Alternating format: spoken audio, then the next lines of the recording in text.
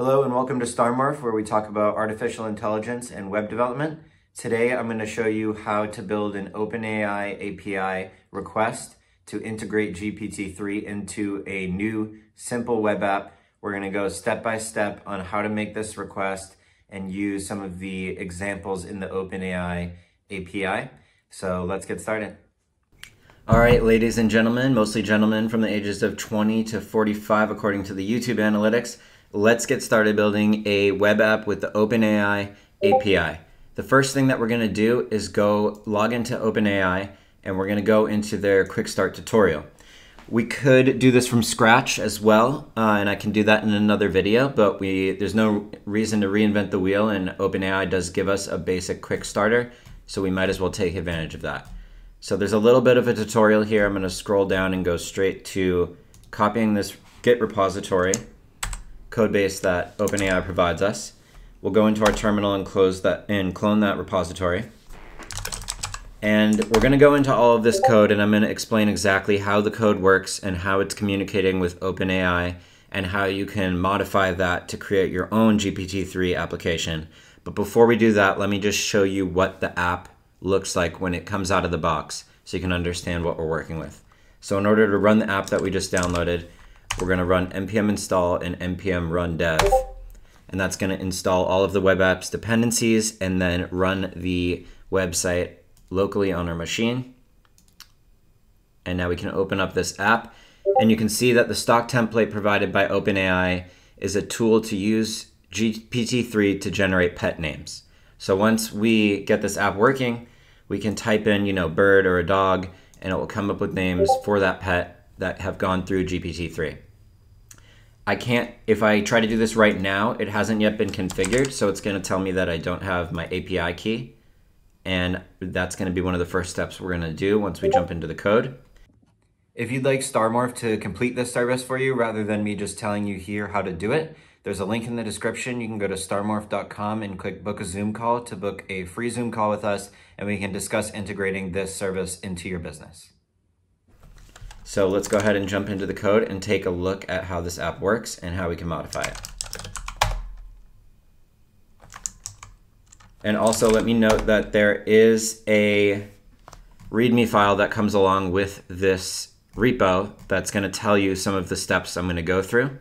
And as you can see here, we've just done this step, or we've done all of these steps, and now we need to do our API key step.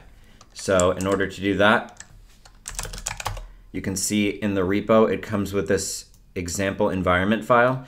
An environment file is a file that contains private information that you need in order to communicate, usually with APIs or other services. It's kind of like a password to connect to your instance of OpenAI. So what we need to do is we need to copy that example file into just .env. And now you can see we have this .env file here. And what you have to do is just paste your OpenAI key into here. I'm just going to copy my API key that I have. So right here, I'm copying this environment file from another repository that I have that already has my API key in it. And I'm going to put it into the OpenAI Quick Start node repo. And there we go. Now I have my API key in there. Okay, so let's start going into this repo. This is the good stuff here. We have a pages directory, and this is going to have our main page, and it's also going to have a page in the API directory. And these are the two main pages in this web app. It's not too much code here, so we'll go through each of these two pages and talk about how they work. So starting with the home page, first we have our input that is going to go into the text field we saw on the website. So that's the animal input. And we're also going to soon have a result that comes back from the API. So first we're going to create this function that's an onSubmit function. So that's when you click the send button to generate the names. So here's the text field, and then this is when you click this button, it will run the onSubmit function. And in this function, we're going to try to make a post request to our other file in the repo, the API generate file. And we're going to try to send the animal input that we write in the text box over to that API file. If we don't get anything, we'll throw an error. If it does work, then we're also going to get a response. The data that responds from the API is going to be put into this variable data.result, and now we have the result coming back from the OpenAI API, and we can then display the result in the website as well. So this is the function here that we're going to use to send the request over to our API, which is then going to communicate to the OpenAI API. Down here we have the visual on the page, the HTML on the page. So you can see this is the header, name my pet.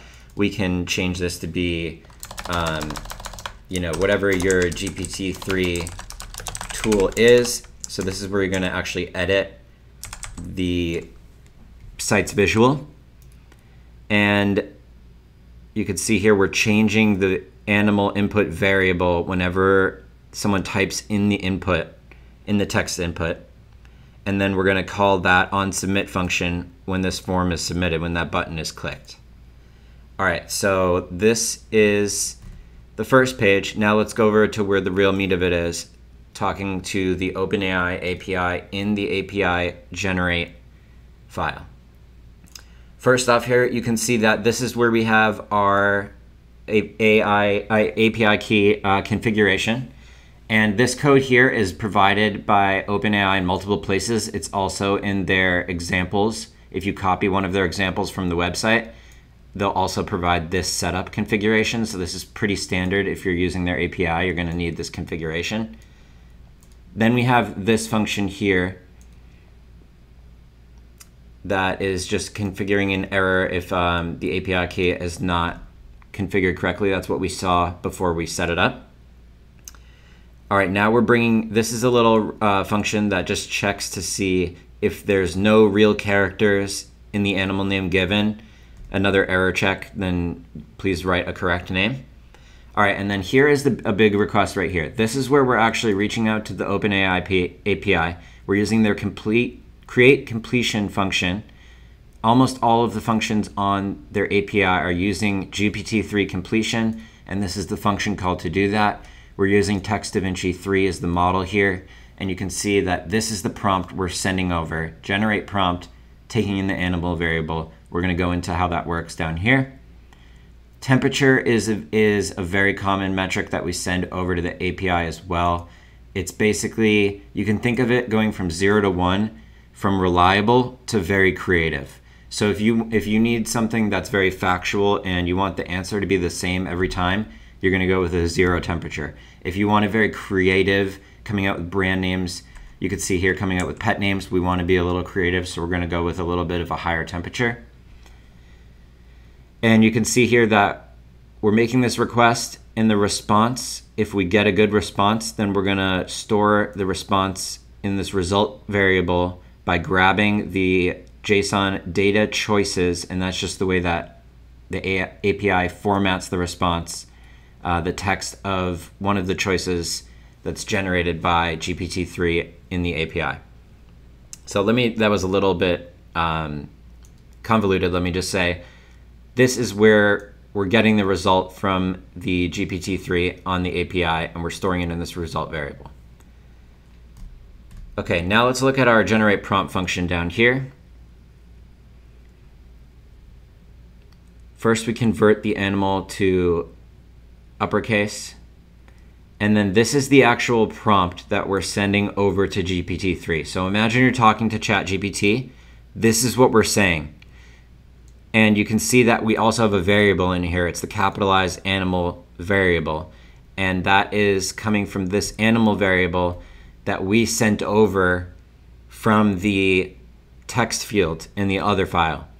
So basically, whatever comes in the text field is coming in here. So if you want your user to determine the prompt sent to GPT-3, this variable is doing that. Now we're also writing a bit of a prompt that helps the GPT-3 bot or helps the API know how to format our answer. We're actually giving it examples of what we want the answer to look like, and that helps GPT-3 understand how we want our answer to be. So we're saying, for example, give us Captain Sharpclaw, give us Fluffball names. These are name examples. And now do it again and give us something that's similar to the example I just gave you. So we're really structuring this prompt to know that it's supposed to be writing creative pet names. And this is where we can update anything we need to in the prompt being sent to OpenAI API. So let's just change this totally. Let's see what we can do here. Let's say instead of doing a pet name, we want to ask the prompt to generate a poem. So let's say, write a poem about nature in summer, make it 40 words long and written like Ernest Hemingway.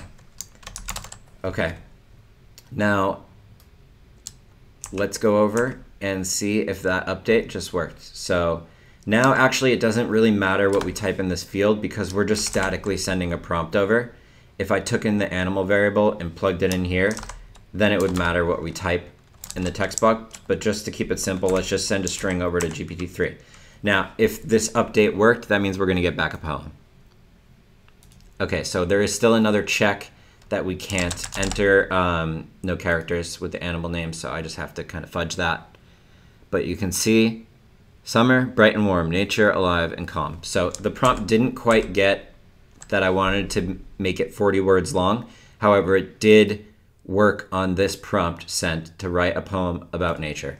So that's pretty cool that really all you have to do in this app is edit this string here, and now you have a totally customized GPT-3 little web app here. So this is a great starting point for your GPT-3 web app, for your tool. If this is a little too technical for you, or you have some ideas that you want to throw around with us, please reach out to Starmorph. I'm going to put a link in the description. We'd love to talk to you because we're really excited about building with this API, and we're building tools right now, and we want to collaborate with people and help you out building your project. So you can schedule a Zoom meeting with us. We can discuss how we can help with your project. Thank you very much for watching this whole video, and please subscribe to see more AI and web development tutorials. We're really looking at the cutting edge things that are coming out, 0 day, coming out today, and how we can integrate them into your business to make sure that you have that competitive edge of the new technology. So again, thank you for watching, subscribe, and I'll see you in the next video.